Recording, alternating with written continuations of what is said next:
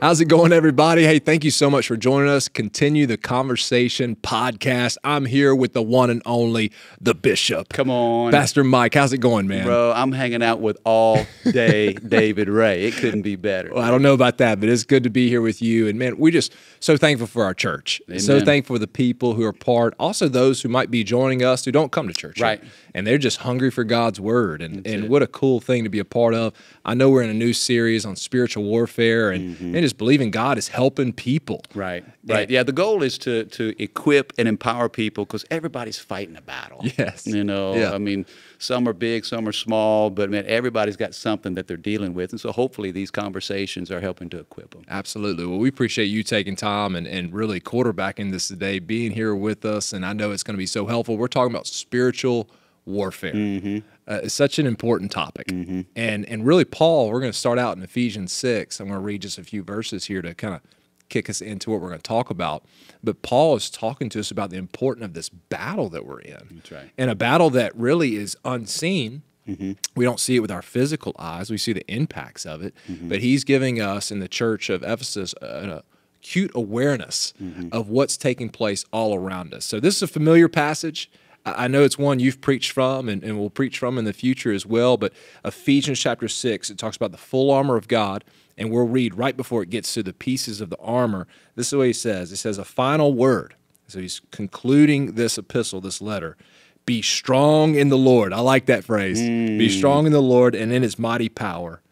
Put on all of God's armor so that you may be able to stand firm against all strategies. That the enemy has a plan of the devil. For we are not fighting against flesh and blood enemies, but against evil rulers, authorities of the unseen world. So there, what we talked about just a minute ago, against mighty powers of darkness in this world, and against evil spirits in the heavenly places. One more verse. Therefore, put on every piece of God's armor, so you will be able to resist the enemy in the time of evil. Then after battling, you will be able to stand firm. So I want us to start out, Pastor Mike, if you don't mind. Let's talk about the tactics of the enemy. Before we get into the armor, just what is the enemy's tactics? I think there's some very consistent tactics that he's up to. Right. That his strategy really doesn't change a whole lot. No. It's kind of predictable. It's like a quarterback who's staring down his receiver. But if we can understand how he operates, then I believe God can help us to intercept what he's trying to do and prevent what he's trying to do.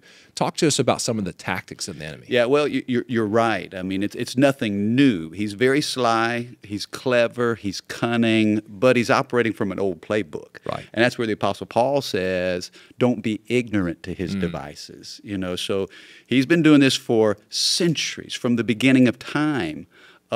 But Paul exhorts us to be strong in the Lord. And so it's not the amount of strength that we have, but it's the source from which our strength comes from. And so I want every person that's listening to this, watching this, to feel encouraged that when we talk about what the devil does, know that the power of God available to us is greater. Yes, that's so important. So, but you know, the enemy, he'll come at us in several different ways. He will tempt us.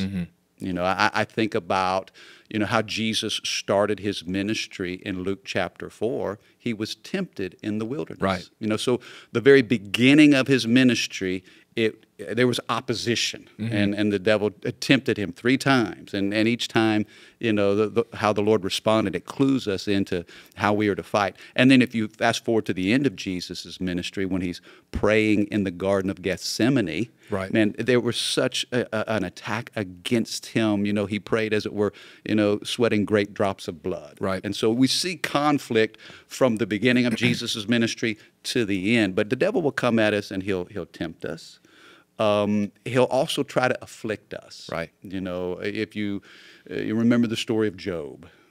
Job was totally unaware of the conversation that had happened between God and the devil. A bizarre scene. Yeah. The beginning of Job and that narrative. There's a lot of it's poetry, but that narrative is just this glimpse in heaven where the deceiver, Satan, comes in and starts to request.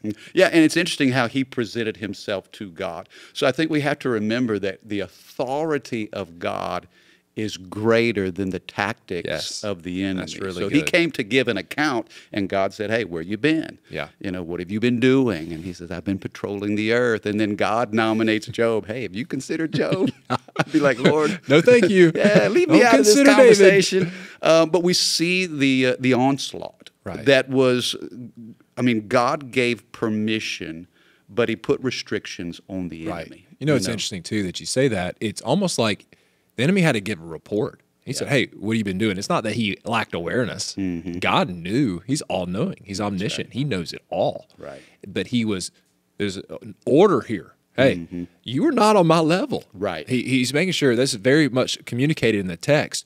You are beneath the authority of God, even though you've rebelled outside of God. No, it's good. That's good. And I think it's important as believers we keep that in mind. 'Cause Right. sometimes I think there's probably two extremes that we can miscalculate when it comes to the attacks of the enemy.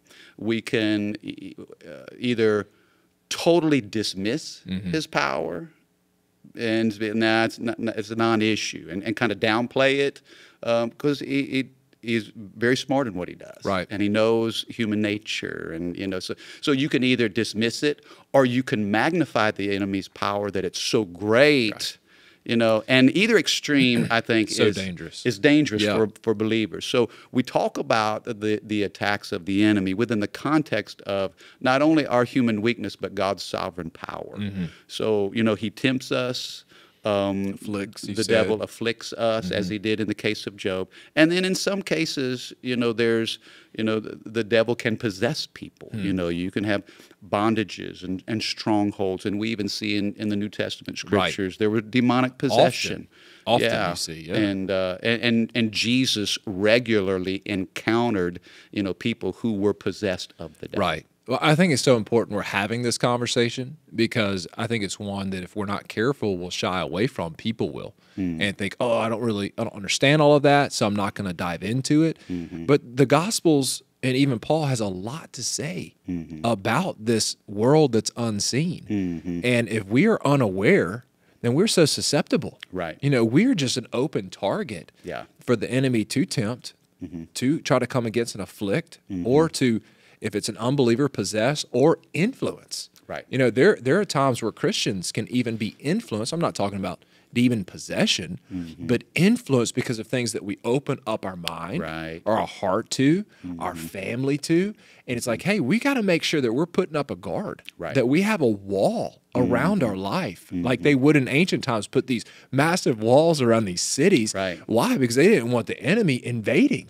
And so it's the same realization that there's one who has come to steal, kill, and destroy, that he wants to annihilate. And I think one of the ways he does that so deceptively is he's always trying to separate us from God. He's trying to get us and our identity off and who we are in Christ, and also with each other. And I think that's even maybe one of the main tactics. He wants to create division in families. He wants to create division in churches, and he wants to separate because there's power in unity. And so it's just always a tactic of his. I just appreciate this conversation to say, hey, this is a reality. This is who he is. Right. He is definitely underneath the authority of God. That's important. He is not God. Right. He was created. Right. He has limited power, though he is powerful. So there needs to be an awareness of his power, but it's all subject to the authority and the power of the one who has always existed. You framed it so well. Yeah, that's, and like you said, I think it's a danger when, as believers, we're in a battle and we don't realize it. Right.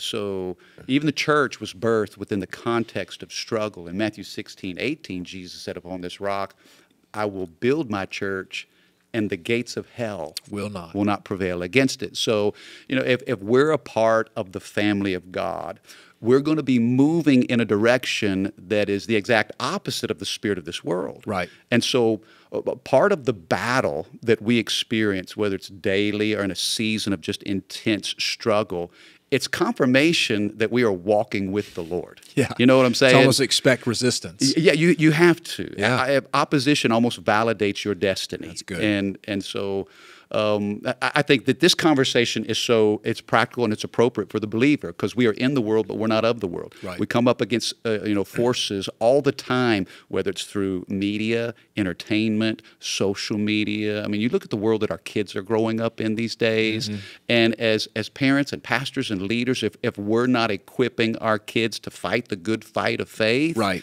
then there can be those footholds that become strongholds, and people that have walked through traumatic experiences, the devil will leverage that against them and keep them in a posture of defeat. Right. And so I think that I love this. I think this is super helpful, man. Paul framed it well: be strong in the Lord, not in our own strength, but in the power of His might. And then he talks about some weapons and some armor that's available to us, and it's important. Those things are available to us, but God won't put on that armor for us. That's good. That's good. And so this is where the equipping comes in. Okay, well, how do we fight? How do we move forward in the face of adversity? Well, in light of what you just said, let's transition, because he goes on and he talks about these different pieces of armor.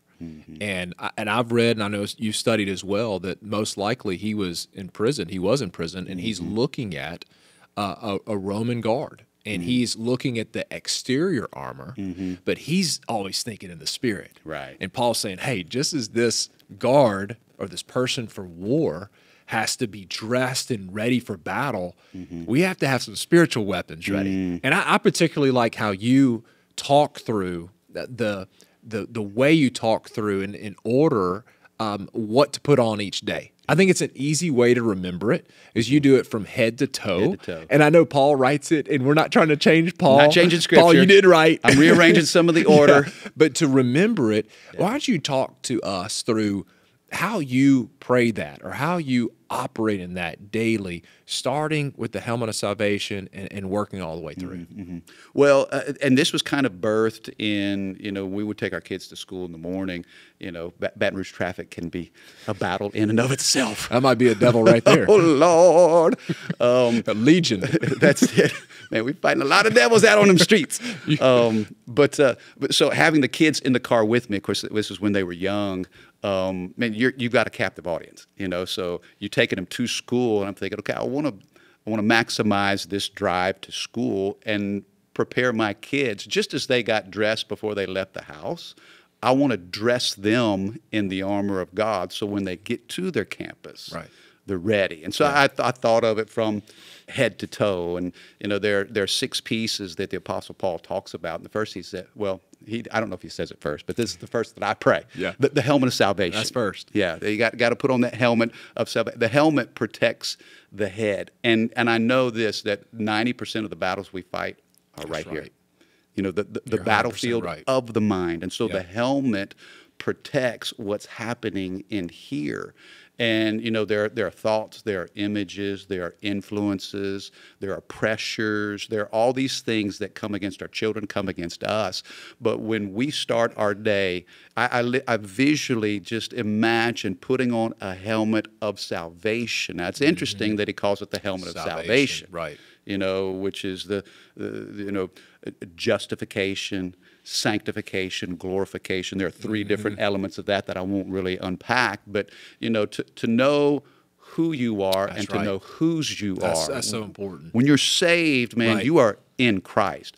Speaking of the tactics of the enemy, the first temptation, that the devil gave to Jesus, he said, if you really are the Son of God, turn these stones to bread. Yep. And this was on the heels of God making an announcement to the world, hey, this is my Son, the one that I love, and him I'm well pleased. And so the devil will cause you to question everything that God has said. Well, if you really are, then do this. And Jesus knew he didn't have to prove himself. And so, I want my kids, I want myself, I know who I am in Christ.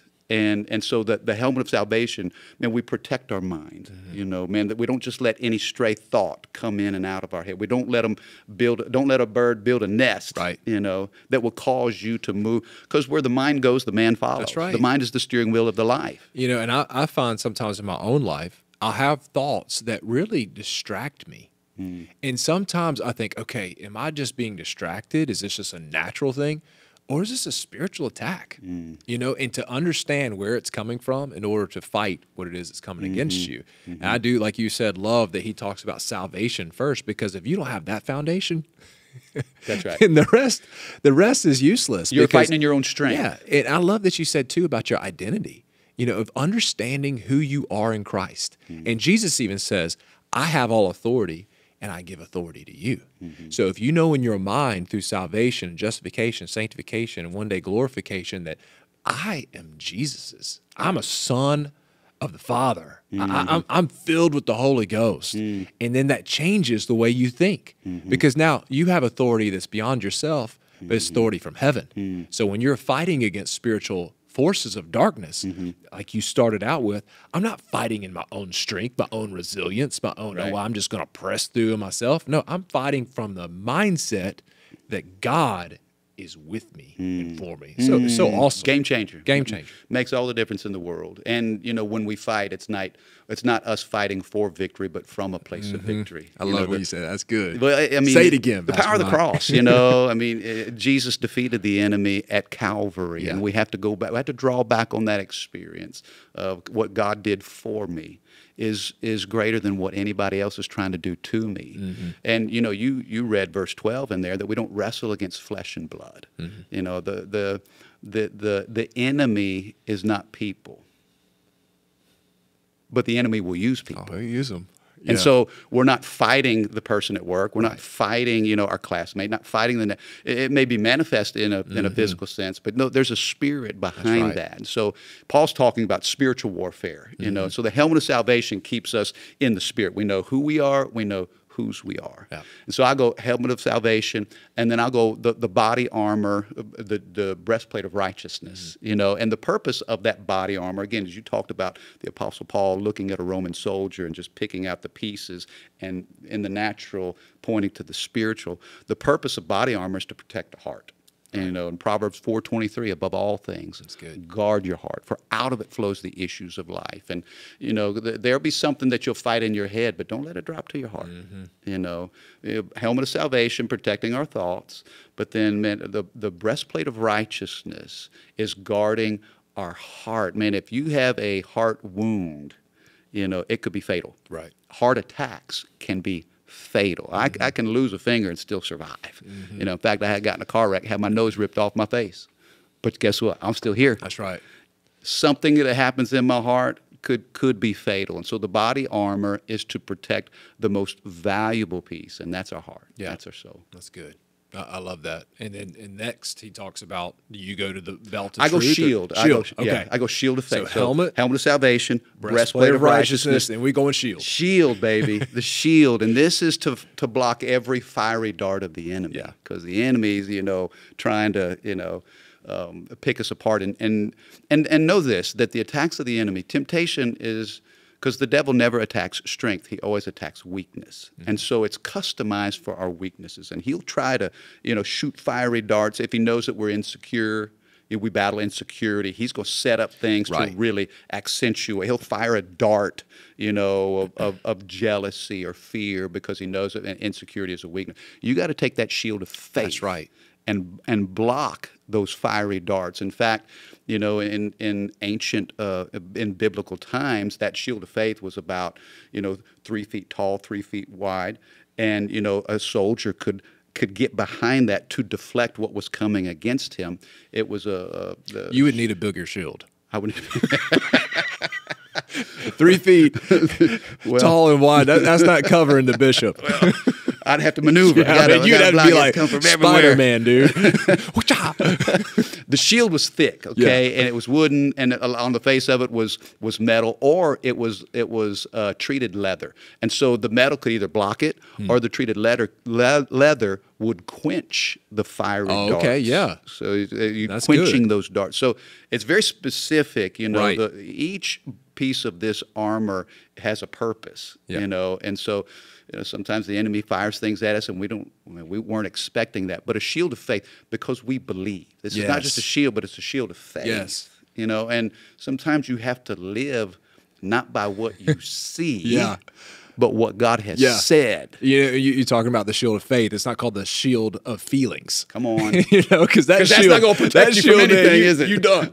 You done. Because man, I have a lot of feelings run through my mind. man. It gets in my heart that I'm not blocking. But faith blocks that. Because so good. faith is what God has to say. It's what is true in His kingdom, and not just what I see with my eyes that's dictating my feelings and my mind.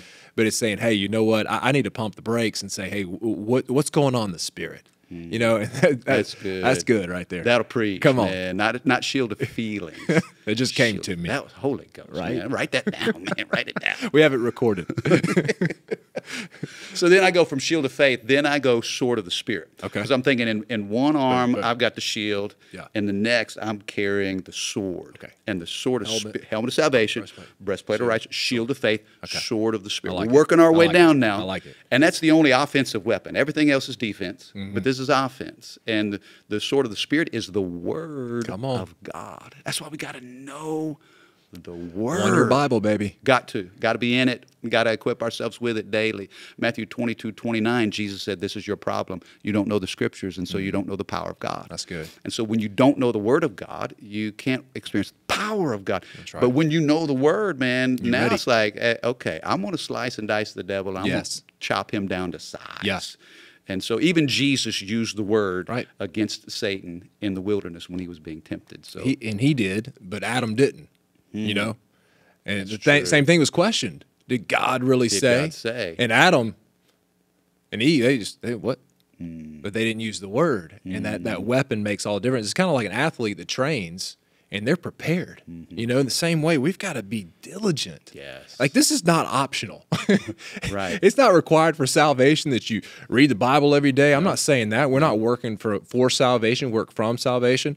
But at the same time, man, if we're going to have an offensive weapon, we better know the playbook. We better know, hey, this is what God's word says. This is good. truth. This is not. I know you're going to get to the belt in a second, but man, that's so important. And I appreciate that about you. I know you don't brag on yourself, but I appreciate that about you.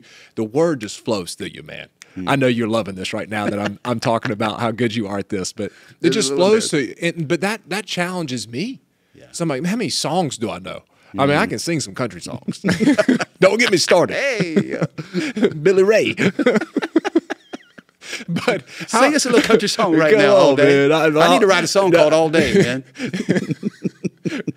But how important it is to know the word yes. and to be ready. You know, be ready. And people think, well, I'm not a preacher. I don't need to know the word. I'm not preaching. Man, you fighting. That's right. You fighting. That's right. And you need to know what you're hanging on to. And if you're not hanging on to the right sword, you holding things of this world, man, what's in your hand? That's right. And I want to be the type of person, not just because of what I do occupationally Right. and what I do as far as a calling, but I want to be a follower who has the word in me. No, that's good. Slicing and dicing. Slicing and dicing and chopping him down to size. No- That old big bad old devil, man. You get the word out. You start wielding that sword That's of the right. Spirit, man. The devil has no. I mean, again, we talked about Jesus encountering demon-possessed people. Man, they begged for his mercy. Yeah. And Jesus had the power. He was the Word that became flesh. And so the Gadarene demoniac. They're begging, oh, don't send us into the abyss, man. Send us Yeah. over to the pigs. And so, but man, you have the authority. Listen, good. there's something about the power of the name of Jesus and the authority of his word. Luke 10:19, I think the Amplified Bible says this. Jesus is sending out his disciples in Luke 10, and he says, behold, I give unto you power and authority Yes. to tread on serpents and scorpions and over all the power of the enemy, and nothing will in any way harm you. They had power and they had authority. Here's what I thought the other day. In Acts 19, you read about the 7 sons of Sceva. Yeah. And Sceva was a leading priest, in that day, and so he had 7 sons, and so they tried to cast out a devil, and they said, in the name of Jesus, this Jesus of whom Paul preaches, and the demons said, well, we know who Jesus is. We know Paul, but who are you? And this man, through the power of those demon forces, attacked the 7 sons of Sceva. Ran out naked. See, look, they were trying to use the power of the name of Jesus, but they didn't have the authority of God's word. Yeah. They didn't. And so They Jesus, wanted the power without the presence. come on. You know, and you can't have the presence without being present with Him, and really just soaking that in. I was just thinking when you're talking that just recently, I felt like some things were happening. It wasn't temptation, but things were happening that I was just getting down, and I found myself, and I don't get it right all the time, but this day I started just calling out and just saying thank you, God, and quoting scripture, and I felt just this spiritual breakthrough. And I know it's hard to believe. I got a little loud. I know it's hard to believe, but I was getting loud. I was by myself, so I could be as loud as I want to. Turn up the volume. Yeah, turn it up. Heaven definitely heard me. But I just started quoting scriptures and saying who God is and what He is in my life and what He can do. And I'm telling you, Pastor Mike, I felt it was a spiritual attack, even though it was natural things happening. Right. I felt a breakthrough in my mind and my spirit, and it was through the Word. Amen. Well, and for parents who are watching, grandparents who are raising, grandkids, we fight battles for our children and our grandkids. We know what their struggles are, and I know we've done this in our family sometimes, and I've heard of stories where, parents go into the bedroom of that child and, man, just anointing things with oil. Oh, Sheila. Man, putting scriptures under pillows. Yeah. Man, I mean, putting scriptures inside of their shoes so when they stand on the Word of God, I mean, again, we don't wrestle against flesh and blood, but, man, the enemy comes after the things and the people that we love. And so this is how we fight. That's right. And so helmet of salvation, breastplate of righteousness, shield of faith, sword of the Spirit. And then I get to the belt of truth, and that belt, the belt holds up your dignity, your honesty, your integrity, and it's truth. We talked about the truth of God's word. It's truth that sets people free. And when a warrior would go into battle, sometimes they would have like loose clothing. They would have to fold that up and tuck that in and cinch it with their belt, so it made them more agile in the fight. Yeah. And so the belt was extremely important. And I think for us, we've got to tighten our belt. That's good. In some areas. And I want to walk in holiness and purity and integrity. I think about that not just as a husband and as a father, but also as a pastor, and the responsibility that God's given us as pastors when it comes to the church and the people that we lead. I've got to have the belt of truth on. That's good. I don't want to say one thing and then do another. Yeah. Preach it in the pulpit, but man, I'm losing where it matters most, and that's in my home. I want to be able to have integrity in how I lead, and the belt of truth helps us to maintain our integrity. Love it. Love it. And the final piece, the feet. Shoes of the gospel of peace. Yes. And shoes represent direction. Yeah. Shoes speak of a journey. You dress for where you're going, not for where you've been. Yeah. When I put my shoes on, it's speaking of where I'm headed. Yep. And so, I got to walk this thing out. And we can only do it one step at a time. Yep. It's how we gain ground. Putting on the shoes of the gospel of peace. And Paul wrote in another passage, I think it's Romans 10, 14, 15, how beautiful are the feet of those who bring good news. Yeah. And now we are ambassadors. And I think, the battles that we fight and we see through the help of the Holy Spirit and, the putting on of the armor of God, having done all to stand firm. Paul says, just keep standing. Yes. And so I think there's a word of encouragement to give some people today who are under just fierce attack. And maybe they don't see, the pendulum of victory beginning to swing. Stand That's good. Firm. I love it. Man, stand strong. Persevere. Maybe your kids are in a dark place and you haven't seen any progress. Keep standing. Yeah. Sickness in your body and you're trusting God for healing. Don't give up. That's good. Keep standing. That's good. Feet being prepared with the shoes of the gospel of peace. That'll help you stand because you're anchored. It's almost like, hey, he goes through this list. It says, because of these things, you don't have the shoes of panic. You have the shoes of peace. Come on. And you can stand in peace because you're saved, Yep. because you're declared righteous, Yes. because you got the faith of the Lord, you Amen. got the sword of the Spirit, the belt of truth, and because of all those things, you Yes. are grounded in peace. That's what people want. Mhm. And people want peace, but you have to have peace. In order to have it, you have to have those pieces on. That's Oh, right. Oh, hey, hey. Glory, It's just dog. rolling Man, today. you are It's because flowing. I'm in your presence, No, man. sir. No, sir. You've got that already. But Bill. isn't that good, though? Yeah, Just that's to think, great. so many people, and even Christians, we operate and we're walking in panic, we're walking in chaos. And Mm-hmm. God's like, man, I want your feet to be not just peace for your own life, but peace for people around you. that's good. You walk into a That's room, you ever been around somebody that's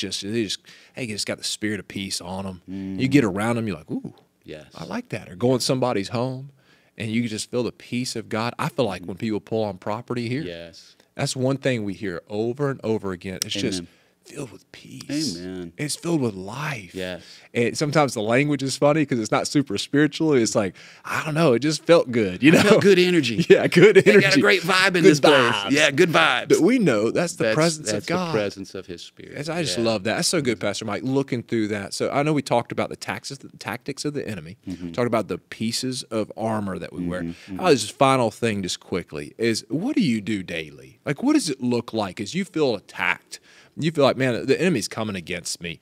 And what do you practice? What do you do? I know you go over the full armor, but what are some practical things that can help those who are listening? Well, and watching? one thing too is I think obviously God is the source of our strength, and we all have the responsibility to equip ourselves with this armor. But if you noticed in the arsenal that we've been given from head to toe, there's no armor for the back, and I think there's probably a reason for that, is because we got to have each other's back. That's right. You know, I got your back, you got Community. mine. Community Everything. is huge. Huge. And being able to call on close friends. That's why small groups are important. Being in a small group, Yep. walking with people. I've drawn a lot of strength from. I think about the battles that I have fought personally and in my family. Without that network of friends in my life, Yep. and part of me drawing strength is hearing their battles and seeing God's faithfulness in their So life, true. and it's like. Okay, well, Strengthens I'm us. not alone, because I think that part of the tactics of the enemy is when you're fighting a battle is for you to feel isolated. just me. Like nobody else has ever gone through this. And man, we walked through some hard things with our kids one time, and I was in my small group and I began to share, and it's just like, dude, this guy opened up, and this guy started talking about what God did in his family, what God did with his kids, with his grandkids, and I'm Yes. like, I felt hope coming Yeah. to me. You know, and I had the weapons, I had the armor, I had the scriptures, I was doing my daily disciplines, but reaching out in community, That's so I good. think it helped to renew the warrior inside of Yeah. me. Because what good is all the armor of God without the warrior on the inside, man? I can Yes. fight at a new level of faith because I Yes. got my brothers that I've locked arms with. I'm so glad you mentioned that, because so many people, when they feel under attack, the easiest thing sometimes, even though it's not the right thing, is I'm going to isolate. And the enemy just loves it, because there's a lack of wisdom when we don't have other people around us. There's a lack of clarity. Because, man, our minds can play tricks on us. Our feelings can play tricks on us. And just having people in your corner, in your circle, that you're doing life with. And that's what I love so much about our church. Yes. We have a church that people love each other. They do. And they care about each other. And we're not walking around with airs and, hey, look at me, but it's, hey, how can I help your life and how can you help mine? It's a spirit of humility. Yep. And I think that's one thing that makes HBC so attractive. Yes. Is just, hey, we're here to serve. We're here to love people. Even if your life's a little different, man, we want you to experience everything God has for you, and I need you in my life. Amen. And I'm thankful for you in my life. Amen. You know, Well, you've been likewise. an instrument from the Lord to strengthen me. So I know you said community. What about some other? Well, let me say this too. Okay. So speaking of community and the power of friendship, because I remember I had a dream about you one time. I told Oh, this yeah. to you. You Oh, know what yeah. I'm getting ready Oh, to yeah. I share. love this dream. Yeah, it's awesome, man. And it was Maybe in this- one day it'll happen. Man, dude, you were like a missile, bro. I mean, That's pretty much me. yeah, you are just this human cannonball. It was in this open field. It kind of looked like remember the gladiator Gladiator, scene yeah, where yeah, it kind of yeah. got the wheat growing and it was this open field, and there was something coming against me. I couldn't see in my dream. I couldn't see if it was a person or just some dark force, but I saw David Ray all day. Bro, you like a speeding bullet came. me, yeah. And out of nowhere, and just Boom. I mean, Yeah. linebacker, this whatever it was, open field tackle. I don't know if you know this, but in 8th grade, outside linebacker. For real? Hey, captain of the football team in 8th grade. That's kind of my height of athleticism. Wow. But nevertheless, yeah. So See, this is definitely from the Lord. Who knew? Yeah, number 5. Wow. That's impressive. The things you find out on a podcast. Come on, man. Bro. I'm sure everybody's interested in knowing that. Well, so I woke up from that dream, and I felt like it was spiritual. Yeah. And I felt like the Lord, and I shared that with you, and I know you got my back, and I know you fight for me. And I just think about the people who are fighting battles, and they feel like they got nobody running through a field Yes. to fight for them, you know. And so, you know, community is huge. Yeah. If you're in isolation, I encourage you, step out of that, man, and be vulnerable. Share life with somebody. Confide in somebody and ask for help. And pray with them. Yes. You know, the community prayer. And it's interesting you mentioned dreams, because I really believe God speaks to his people. He speaks to us through his word. The Bible talks about in the latter times, last days, I'll pour out my spirit on all flesh. You'll have dreams and visions. Right. And you'll prophesy. So God will give us words. And a lot of times dreams that I have, spiritual dreams, are warnings. Yep. And when I get them, I tell people that I know, like you and others. I call my mama. I mean, I'm calling all the prayer warriors. Amen. And I said, hey, I want you to stand with me. I want you to pray. Yes. And there's so much power of just praying together and standing in agreement together. And I think it messes with the enemy, because again, he's trying to divide us.